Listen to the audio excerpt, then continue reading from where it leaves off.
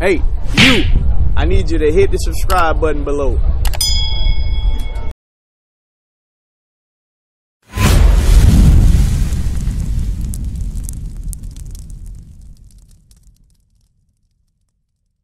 Unity. Yeah. One body, one mind. One mind, one spirit. One spirit, one mind. Gotta make the world feel it. One body, one mind. One mind, one spirit. One spirit, one mind. Gotta make the world feel it. One body, one mind. One mind, one spirit. One spirit, one mind. All right, this quick segment is going to be called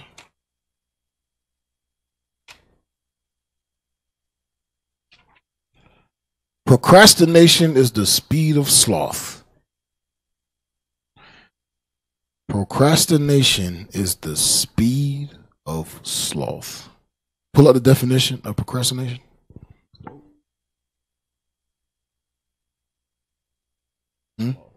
Speed of sloth, yeah.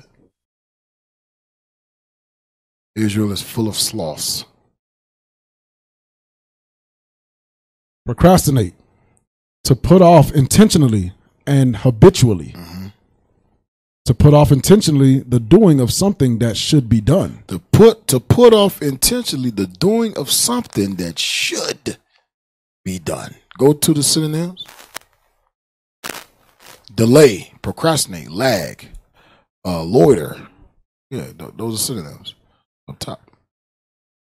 Dawdle. I never heard that word before. Okay. Go to the book of 1 Corinthians 15:58.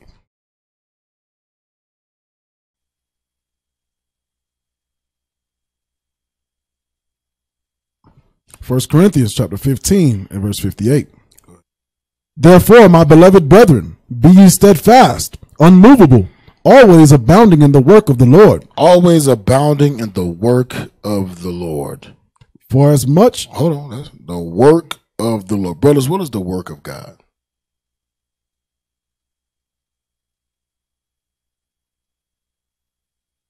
Only one brother knows. Amazing. What is the work of God? The Word. Bible. Okay. More detail. Brother right there next to you. What was your name again, brother? Judah?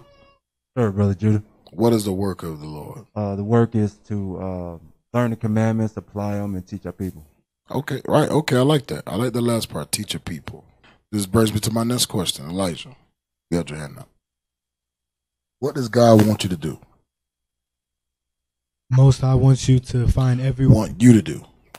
Wants me to put in the work for the Lord. Wake up his people, be apt to teach. Be the example, shine your light. Right. So, when the Lord says, read that scripture again. Ecclesiastes, I'm sorry, 1 Corinthians chapter 15 and 58. Go ahead. Therefore, my beloved brethren, You can sit down, bro. be ye steadfast, Be steadfast, unmovable, always abounding in the work of the Lord. always bounding in the work of the Lord. So we got to ask ourselves, are we doing that? Are we always bounding in the work of the Lord? Or are we procrastinating? Thinking that because I wear fringes, I'm going to get in when Christ comes back. All of us have a job to do. All of us was allotted duties on this earth. Men and women was allotted duties, requirements to get in. We ain't made it yet. We think we made it already. We ain't made it yet. It's just like going through a job interview. How many interviews you might have? 3? That final job interview. You got to go through a drug test. You got to go through a lie detector test. You got to go through men. You got to go through a background check. Some jobs take years to get. You're in the hiring process for a year. This is just the hiring process. We ain't made it yet. We ain't hired yet. Huh? Probationary. Right, this is the probationary period. We ain't full employees yet. We ain't got the full benefits yet. Yeah, we still under the curse of Deuteronomy 28. We still die. Yep. A lot of us think that we made it already.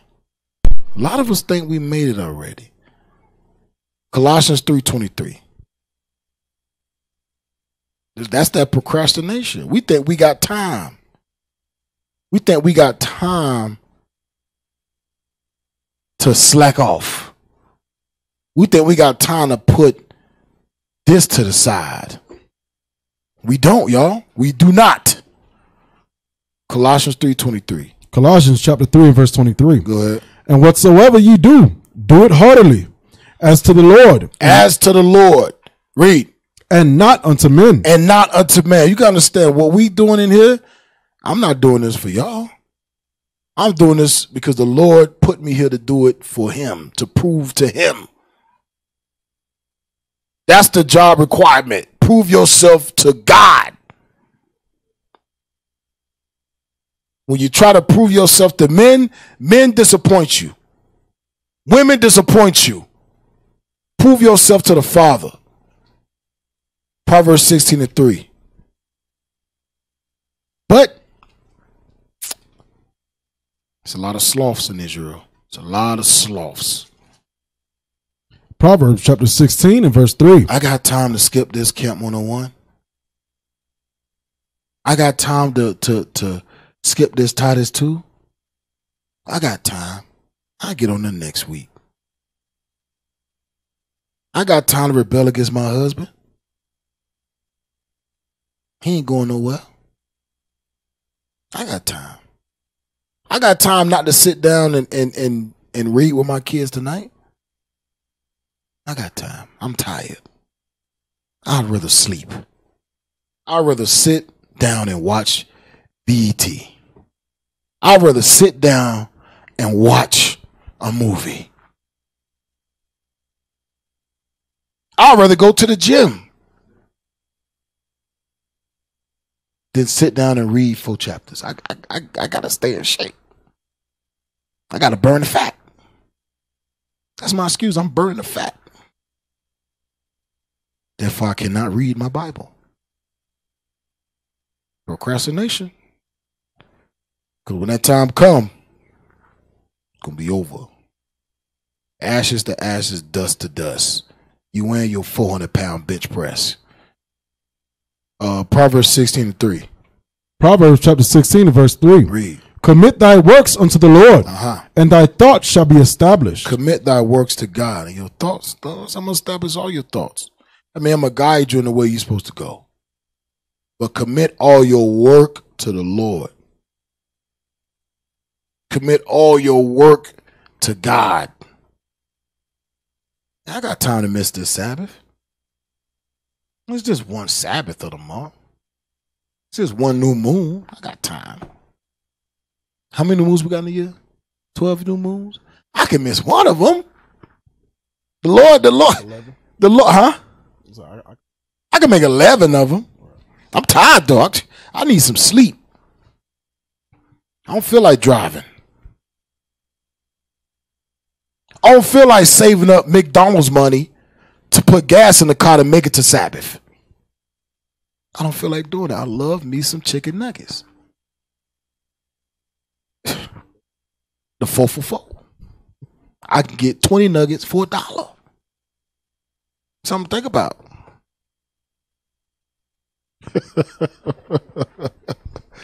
I don't want to save up my McDonald's money to put gas in the car to make it a Sabbath. I don't want to do it. Knowing I got high blood pressure. Deuteronomy 23:21. This is going to be a little short segment. Just going to go over it briefly. Deuteronomy 23:21. Oh, man. Oh, my man. Why you let me skip over the videos, man? Brother, let me skip right over the doggone videos. Ain't that something? That brother's a sloth. You don't want me to bring it out. all good, bro. I understand. It's all good. I got you. I got you, bro. It's all good. Deuteronomy 23:21. Deuteronomy chapter 23 and verse 21. Go ahead. When thou shalt vow a vow unto the Lord thy God. When thou shalt vow a vow unto the Lord. Read. Thou shalt not slack to pay it. Thou shalt not slack to pay it. Read. For the Lord thy God will surely require it of thee. The Lord will require of thee. We all vow to vow to God. What I'm gonna be, I'm gonna put in the work. I'm gonna be all I can be. Fundraiser. How many people showed up? Has it died? 10 people? Huh? It wasn't a lot. 10 people? Yeah, let's say 10 people? 12 people. So the first excuse was it was too hot. Then the temperature went down, and now it's too cold. Read that again. Deuteronomy 23 and verse 21. Read. When thou shalt vow a vow When thou shalt vow a vow. Go ahead. Unto the Lord thy God, thou shalt not slack to pay it. God said, don't slack. Don't be slack. Pull up that definition of slack. It's like, damn if the Lord do, damn if the Lord don't. Put a definition of slack. That's the story of Israel. Start off strong, finish weak. Read that. Definition of slack: not using due diligence, care, or dispatch. Read on. Negligent. Negligent. Read. Characterized by slowness, sluggishness, or lack of energy. Or lack of energy. Come on. Moderate in some quality. Moderate in some quality. Go down. Go down to the synonyms. There you go. Do the verb. Come on. Just stop. Slacked, slacking, slacks. Definition. Or, read A. A. 1A. To be slack or negligent in performing or doing. To be slack or negligent in performing or doing. To be slack or negligent in performing or doing. Go to yeah, go ahead. Number 2, to shrink or evade work or duty. Yeah, that's a good one. To shrink or evade. I mean, you running away from the work. Right. To evade. Feeling good today. Nah, I'm not feeling it. Y'all know them people at work that avoid work and they leave all the work for you when you come in on your shift. I'm like, damn, just get his 20 papers and you ain't filed these papers? What happened? You be mad as hell every time you go to work because you know the people before you on their shift didn't do crap. You got to do everything. Now you got to pick up the slack. So now more work is added to your plate because brother so-and-so didn't want to do his part of the job. Like I said, we all are loaded responsibilities in this truth. We all are loaded. And when we don't fulfill that allotment, we don't fulfill those required duties, you can see it. Spirit is different. Knowledge don't grow. Wisdom, understanding don't grow because you have not fulfilled your duties. You are neglecting the Lord's work. Procrastination is a form of stress relief. Yeah, see, I had to think about that. Procrastination is a form of stress relief that adds more stress in the long run. You know, you stressed out, I just can't do it. You know what? I need a break. And then that break go by. And for that break, you feel good. Like, yeah. And now when you try to pick up where you left off, now you got 20 more things to do. And what happens? It piles on till you can never catch up. Procrastination is a form of stress relief that adds more stress in the long run. Read. Ecclesiastes chapter 10, verse 18. By much slothfulness, the building decayeth. The building decayeth. That goes into the church. That goes into your house. The building decayeth. It crumbles. It falls. There's no structure. Slothfulness. Everything is happening when it wants to happen, instead of being a dictator as to when you want it to happen. At this time, this gonna happen. At this time, this gonna happen. At this time, this gonna happen. Now we just wake up and whatever happens, happens. It's 4 o'clock in the afternoon. Whatever happens, happens. Read it again. By much slothfulness. By much putting off. By much laziness. Read. The building decayeth. The building decayeth. If every man in here was lazy as hell, to the point he won't get up and go to work, there will be councils every Sabbath. But when the man got a problem with the house being out of order because of laziness, that's not a problem. It goes hand in hand. Just as like we expect the man to get his ass up and go to work, we expect you to get your ass up and clean the house. Read. And through idleness of the hands, go ahead. The house droppeth through. The house droppeth through. It's just like we building a house, but ain't no structure. The house just gonna fold like a stack of cards. You blow it, it's gonna fold. Proverbs 26:13. We almost done. Proverbs chapter 26 and verse 14. Procrastination, the speed of sloth. Go ahead. As the door turneth upon his hinges. 26:13. Oh, verse 13. Yep. The slothful man saith. The slothful man, the slothful woman saith, read. There's a lion in the way. There's a lion outside. Go ahead. A lion is in the streets. The lion's in the street. I can't go get a job. It's a lion out there. There's a lion in my kitchen. Something is stopping me from doing my work. And the lion only comes out when you leave the house. Go read on, bro. Read on. Verse 14. As the door turneth upon his hinges. As the door turneth on his hinges. So doth the slothful upon his bed. So does the slothful love to sleep. Love to sleep. Love to slumber. Y'all know a door turned on his hinges? Every time I open and close, that's all day. That's what the Bible said. The door turns on his hinges 24/7. That's how much the slothful person loves to sleep 24/7. Wondering why ain't nothing getting done in the damn house.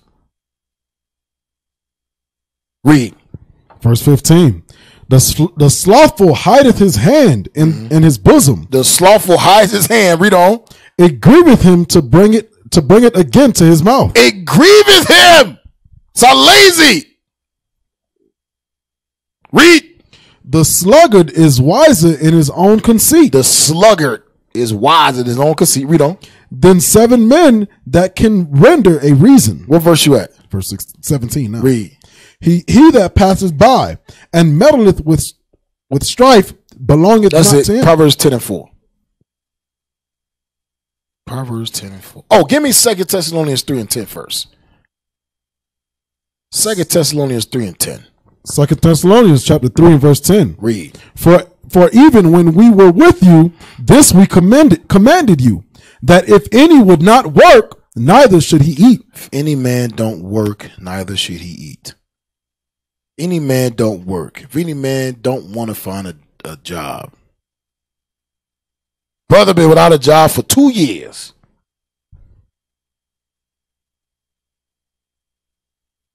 But still expect his wife to submit in all things.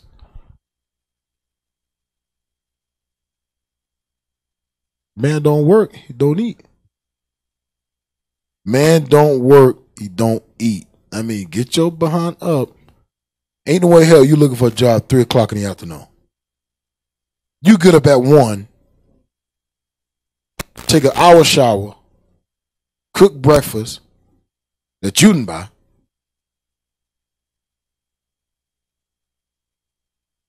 Go out. No, you don't even leave the house. You go into the computer at 3 o'clock in the afternoon looking for jobs.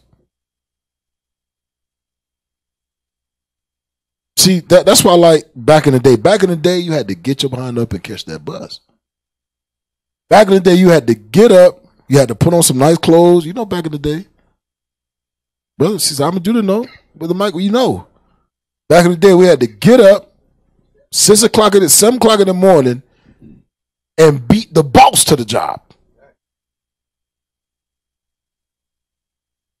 You had to make an impression to get a job. You had to call him 10 times a morning. Even though you got answer machines. You had to call him back before he called you back. I was there. I called my boss so many times before. Well, he said, man, I have to give you the job. I have to. Nobody's ever called me this many times. Every morning I'm like, man, why the hell this dude ain't call me back? Talk to the what they call it? The receptionist, right. Well, you know, he's not in yet. Well, he's on lunch. I can leave a voicemail. I send it to his voicemail. What time he get off for lunch? In an hour. I'm gonna call back in an hour. But now today, America's made us so weak and lazy and stubborn and slothful. We got 20 tabs open. 20 tabs on the laptop. And ain't finished one application. Because you get the one, see, that don't make enough. Delete. Knowing you're behind, ain't paid your rent in 8 months. Delete. I'm too good to work at McDonald's. I'm too good to work at King Soopers. I'm too good for this. Oh, yeah, you too good. You are too good. You so good. I ain't gonna say it. Brothers, get a job. Even if you got to settle, get a job. Where we at? Proverbs 10 and 4, right? Yep. Go to Proverbs 10 and 4. Sisters, if you trying to talk to a brother, find out how long he been in the job. If he got a job, see how long he been in, how many jobs he had this year. See how many jobs he had in his lifetime. See what was the longest time period he had that job. What was the shortest time period he had a job? How many jobs has he been fired from? How many jobs has he resigned from? Do he put in 2 weeks before he leave a job? That says a lot. That says a lot about a man. That says a lot. Because he won't put in 2 weeks for Esau. He damn sure ain't putting 2 weeks in for you. He going to leave you out high and dry. Don't come home for 2 days. Don't tell you nothing. Don't call, no hey, no bye, no nothing. What you expect? He been doing that to Esau his whole life. There's a lot of questions. Check his credit. See how many credit cards that he have been delinquent on. See how many brothers. See, now I'm about to go on something else. Goodness gracious.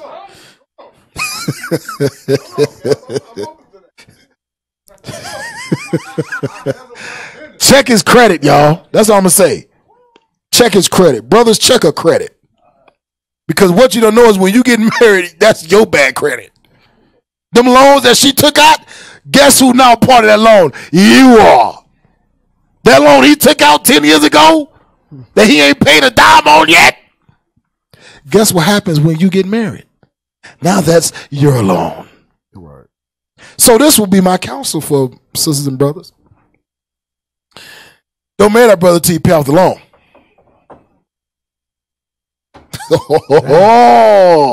Set a new bar. Set a new bar.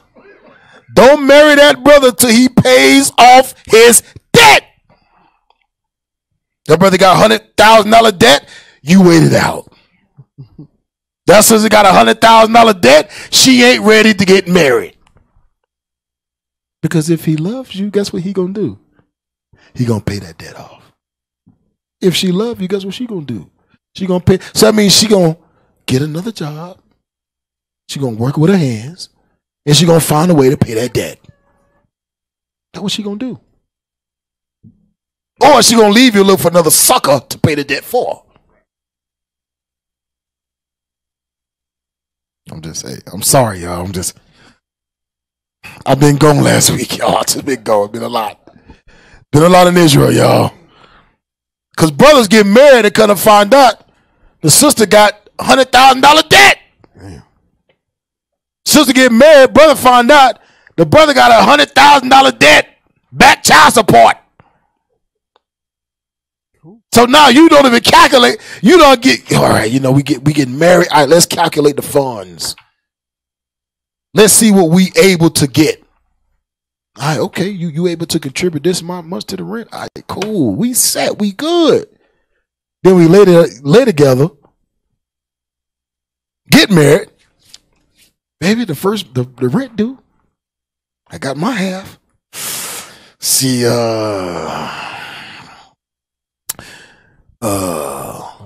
I owe back child support that I never told you about. Ask questions, y'all. Ask questions. Get what I said. Get. Read that. Proverbs chapter 10 and verse 4. He becometh poor that delayeth with a slack hand. He becometh poor that delayeth with a slack hand. That's that procrastination. Proverbs 10:26. Proverbs chapter 10 and verse 26.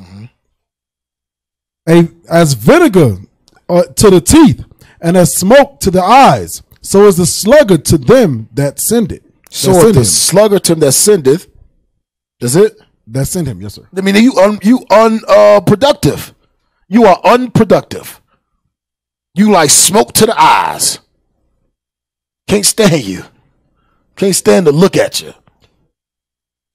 Just unproductive. You're the last person that anybody wants to do anything. Because you're just so unproductive. And sisters, if your husband only made $10 an hour, you praise that man.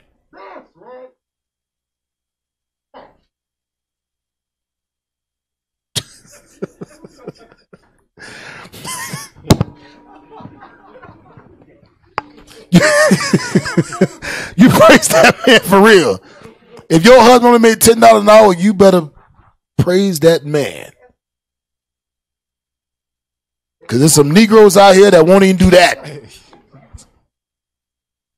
There's nothing wrong with that. Get Romans 12 and 10. That's all you can make is $7 an hour. Praise the Lord. I'm gonna tell y'all something. Brothers, sisters, I want y'all to pay attention to something. Everything is always good when it's good. Everything is always good when it's good. When the car don't got no issues, the rent's paid, you bringing home good money, got a big house, nice picket fence, everything's good.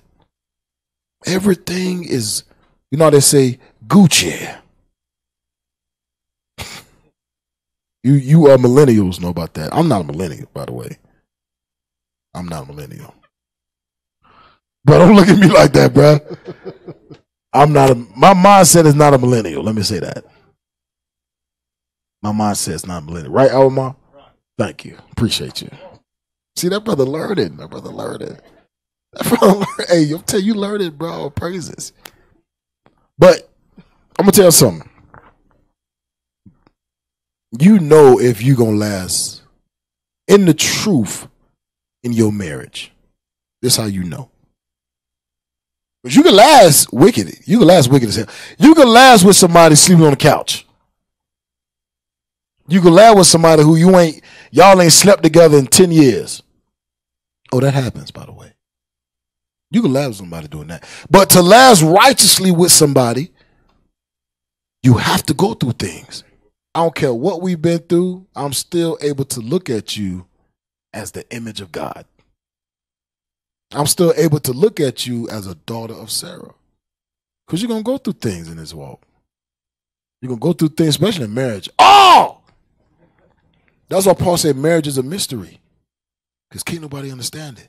I don't understand what makes me love you so much to forgive you. Over and over. I don't understand it. It's a mystery. I don't understand that why I want to live the rest of my life with you and you get on my damn nerves. What is it?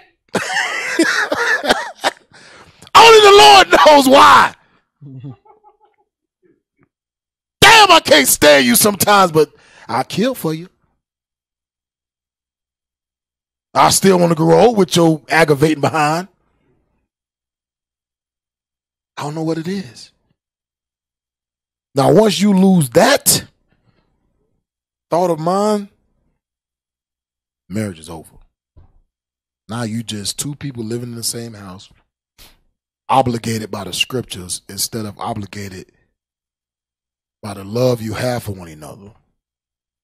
Romans 12:10. Romans chapter 12 and verse 10. Go ahead. Be kindly affectioned one to another. Be kindly affectioned one to another. With brotherly love. With brotherly love. In honor. Preferring one another. Preferring one another. I mean, we should be wanting to be around each other all the time. No matter what. Hell, even if I got to lay next to you and just be angry. I'm angry, I'm mad as hell, but hey, at least I know you safe. I'm not taking a drive 2 hours because I'm mad. I'm not taking a walk at 2 in the morning because I'm mad. I'm not doing that.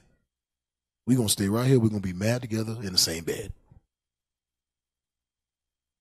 And I guarantee you, after tonight, you're going to be all right. Read on. Verse 11. Not slothful in business. Not slothful in business. Fervent in spirit. Fervent in spirit. I don't know how we got into marriage, but hey, the Lord, it is what it is. We talk about procrastination. We went off to marriage. Somebody need to hear it. Not slothful in business, but fervent. Read on. Fervent in spirit. Serving the Lord. Serving the Lord. Serving your Lord. See, we don't like to put those two and two together. Serving the Lord is serving your Lord. Brother, serving the Lord is serving your Lord. Who's our Lord? Christ. Who's their Lord? The men. Okay, all praise. All right. We used to scream black power while Heron was pushed. But at the end of the day, nothing's in vain. IUIC has been given a vision. The tents of Judah has risen. Many has attempted the mission. Minor murmuring, omitting, and missing the mark. Just reading that he had the flame of fire in his eyes gave us the spark. We on Paul's mission. We out on the road, purple and gold. From Mexico, Cuba, Haiti, Ghana, Sierra Leone. 144,000 boots banging, concrete crackling. These are how men repented at heart. The scriptures is proof. IUIC, we deliver the truth.